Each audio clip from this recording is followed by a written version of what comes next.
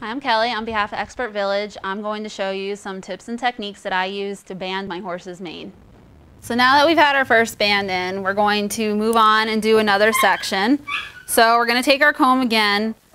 We're going to pull straight down, get a nice part. We want to make sure that our band is the same size as the first one that we did, because we want it, as we go back down the mane, we want everything to be nice and even.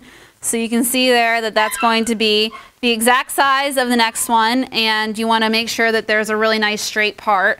So what we're going to do then is just clip that back. We're going to take one of our bands.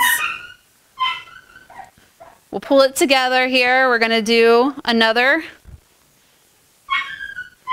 couple braids, pulling downward, keeping our band in our section of mane really nice and tight and nice and flat. So once we did a couple sections of braids, we're going to take our band, we're going to pull it up to the top, wrap it around. Each time we wrap it around, we're going to pull it on top of the section that we wrapped around, keeping it nice and tight.